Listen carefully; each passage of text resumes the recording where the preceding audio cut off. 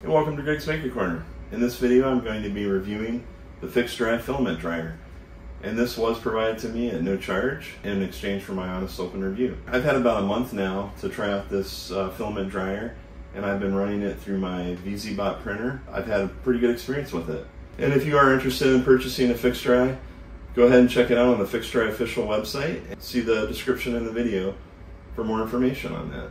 I'd like to keep this video brief, but if you want to know why you need to dry your filament, I recommend checking out Thomas's video, and I'll have that linked in the description. When you first turn on the unit, I noticed that it pretty much takes whatever the ambient humidity is in the air in your room. After maybe about an hour, this number is going to drop pretty significantly because it's going to start drying out all of the air that's in here. Your actual filament roll may not actually be that humidity, but it's whatever's inside this case. Now, what do these controls do? It's pretty simple. You press this control and it's going to allow you to plus or minus your temperature, and this goes all the way up to 70 Celsius, and it does appear to get that warm in there when I did my testing. So you can also change the amount of time. It looks like you can go all the way up to, I'm not even sure what the limit is on this. I don't think I would recommend running it for more than maybe 4 hours at a time. But that's it. That's all there is on this. If you hit power off, it doesn't really do anything. It just keeps running. One thing that I really do like about this unit compared to some of the others out there is that you can use this optional heat shield here. This is basically going to protect your filament from getting too hot in one spot because it's deflecting the air so it goes around and circulates. Here you can see I've got the FixDry mounted to the left of my VZBot printer. One thing that I really like about this unit is that there are several different options for putting a reverse Bowden or PTFE tube in.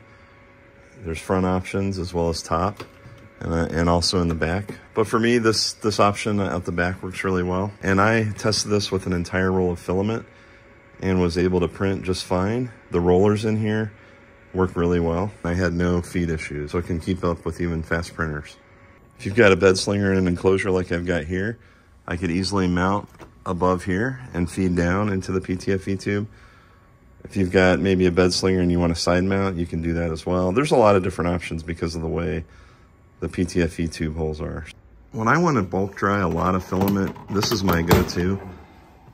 I could probably fit 15 or 20 rolls in here. This is a large 12-tray Cabela's food dehydrator. There's a huge heating element and fan in the back. You can't really, let me move this a little bit. You kind of see here. You can see the heater and you can see the fan. This thing gets really hot really quick, and it can dry out most filaments I've found sufficiently in probably 2 hours. As you can see in here, I've got a lot of TPU. TPU tends to string really poorly when it's wet. I tend to keep my TPU in here until I need it, and then I just dry it out almost every time before I use it.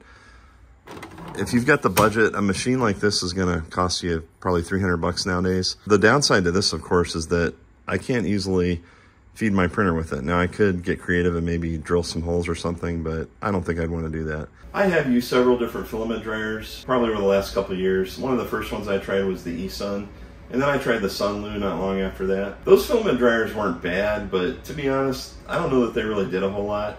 I know that previous iterations, there definitely was not enough heat circulating around. I do believe that after my testing, that there's definitely better circulation in this one. Now, is it as good as my large food dehydrator? No, but I think it's definitely enough to get the job done. Now, I have done some initial testing with an IR temp gun. When I check the filament, you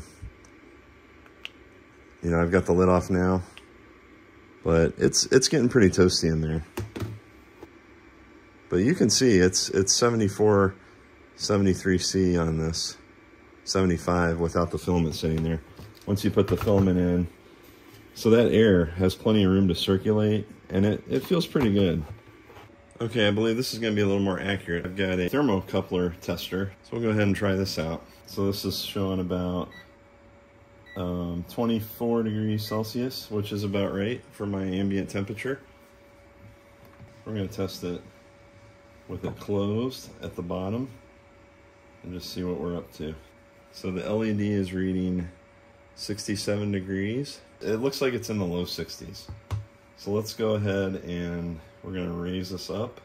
So at the top of the filament, we are at about 45 degrees. So there's about a 20 degree difference here with the thermocouple.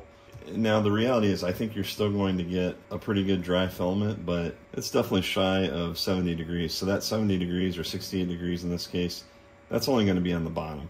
So that's something to keep in mind. Now if you're printing and you're moving the filament around, you're going to get a more even dry. But if you're just going to leave it sit, you might want to come in here and occasionally move it. In conclusion, I think this is a pretty good filament dryer. The two biggest issues are, one, the power button doesn't really do anything and you need to unplug it when you're done. And you don't want to leave this running, most likely, if you're unattended. The other issue is that it's not getting a full 70 Celsius up here at the top. So if you set it to 70, you're probably going to have at least a good 15 to 20 degrees difference from the bottom to the top, even if you use the piece that deflects the heat. With that in mind, I think this is ideal if you're printing with it, whether using it as a dry box turned off and just having some silica gel packets in there. I think it's good for that. You want to keep your filament dry. I also think it would be good while you're printing, especially for filaments like nylon that want to be actively dried. I hope this video has been helpful and I hope it gives you enough information. And once again, I'd like to thank FixDry for sponsoring this. And thanks again for watching Greg's Maker Corner.